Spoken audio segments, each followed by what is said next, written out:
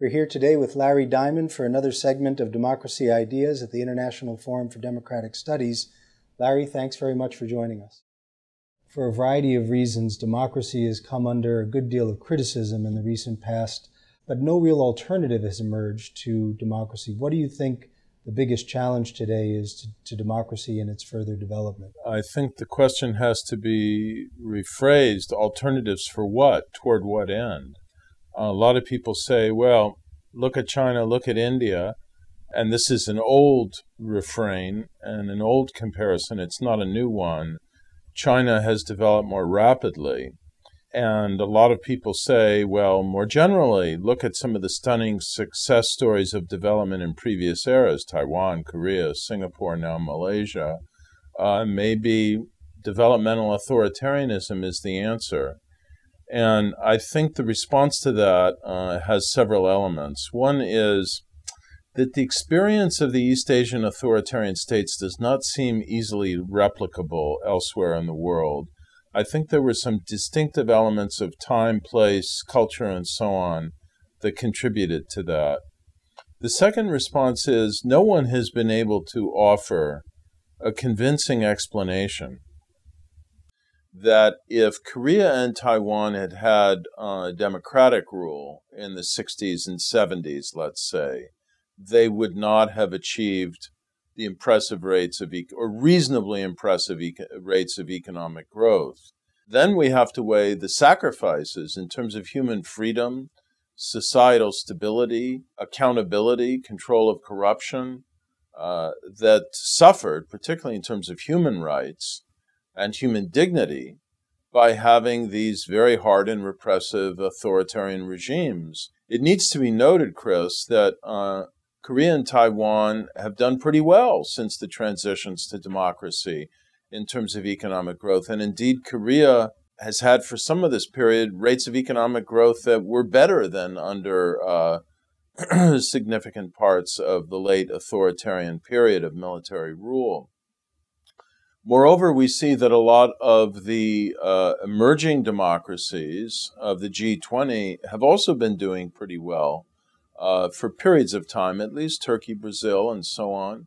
So there's nothing intrinsic to authoritarian rule that makes them better able to deliver economic growth.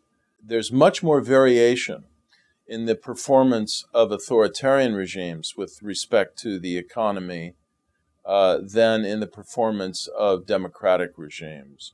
So you may get more spectacular success stories of extremely rapid growth under authoritarian rule, but you also get more developmental disasters like Burma for a long period of time, and now Zimbabwe, the Democratic Republic of Congo, the former Zaire, etc.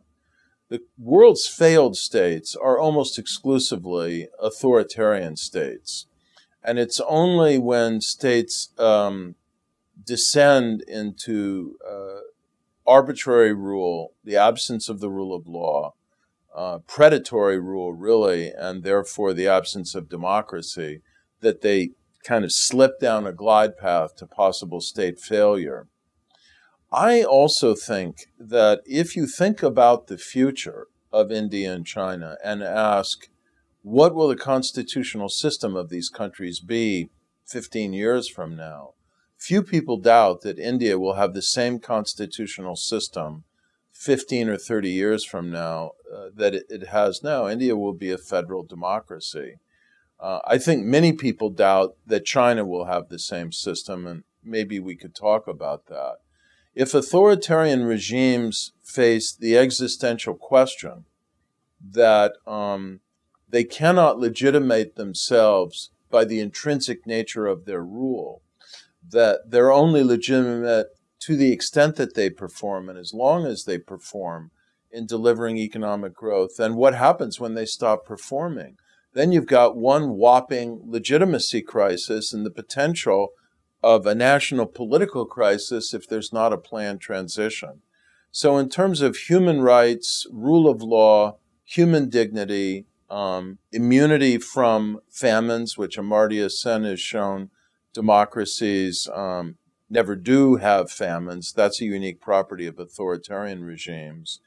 and long-run political stability in terms of being able to manage and absorb political change better, I think there are all sorts of reasons to embrace democracies as the better political system.